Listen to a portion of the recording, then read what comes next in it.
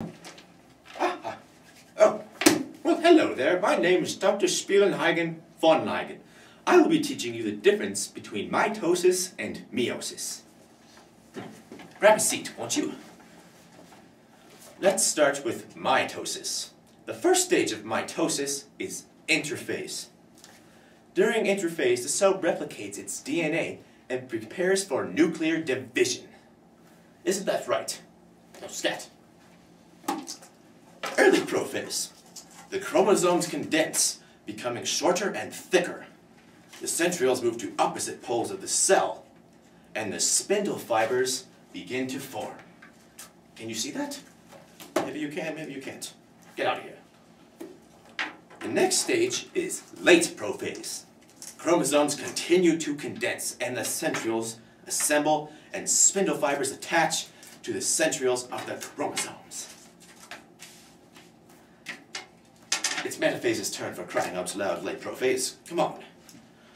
During metaphase, chromosomes line up at the equilateral plate, and the nuclear membrane completely dissolves. Can't you see that's right here? There's no nuclear membrane. The next stage of mitosis is anaphase. During anaphase, the centromeres divide, and the resulting chromosomes, formerly chromatids, move to opposite poles of the cell. An identical set of chromosomes move to each pole. And the final stage of mitosis is telophase. During telophase, the chromosomes lengthen again. The spindle fibers dissolve, and a nuclear membrane forms around the new chromosomes. In humans, each new nucleus contains 46 new chromosomes. It's amazing! Mitosis occurs in order to create new body cells in the human body. Now let us move on to the stage that the scientific community likes to call meiosis. During meiosis, we have prophase 1. That's you, you've been hovering in the corner there, weirdo. The replicated chromosomes condense. Homologous chromosomes come together in synapsis, and crossing over occurs. Chromosomes attach to the spindle. During metaphase 1, which comes after prophase 1, the chromosomes line up at the equilateral plate, as in the center of the cell.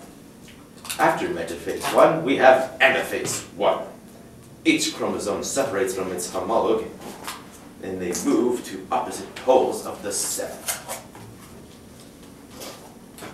After anaphase 1, we have telophase 1. The nucleus completes its division, the chromosomes are still composed of sister chromatids, and the cytoplasm divides after telophase. Now the second part of meiosis is meiosis 2. Just like in meiosis 1, we have stage 2 of each phase.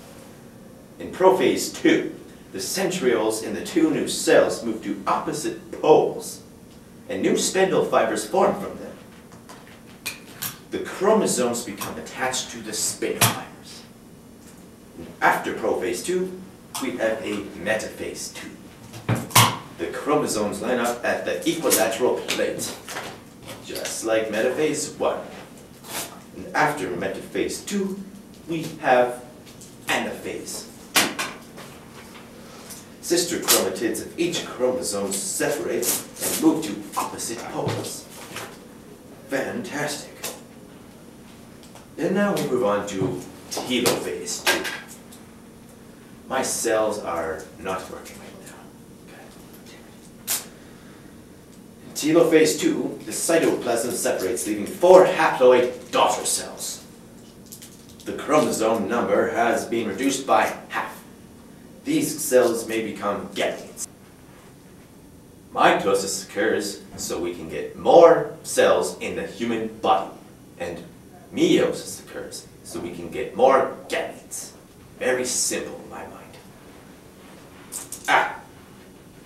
Stop it, telophase 1! Ah! Ah! Ah! Get back out of phase! Ah! No! Ah!